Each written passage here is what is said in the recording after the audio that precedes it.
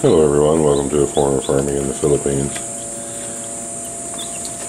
Well, there's two more that are hatching in the incubator, and I think that's all we're going to get out of that. So if those two hatch and we add them to all these, we'll have 56 in this hatch, which is about, well, 56 out of 96, so you guys figure it out. I think it's about 60%, so I think that's the best hatch that we can hope for out of this particular incubator.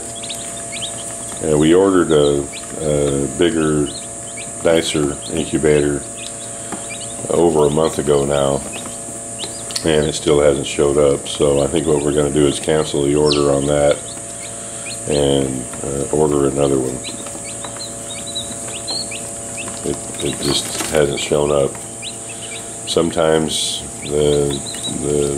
there's a problem with the company and they don't ship and they don't tell you, and just don't know. But I think 60% is about the best that we're ever going to get out of this particular incubator. I've checked the eggs. They're often starting and then not finishing. I mean, the embryo will begin in the egg, but they won't finish. The eggs are fertile. They're just not hatching in this particular incubator. And I've governed the temperature and the humidity pretty well this time.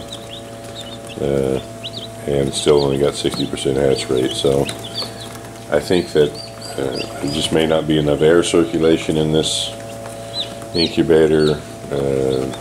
Maybe the temperature is not consistent throughout, even though it's fan forced.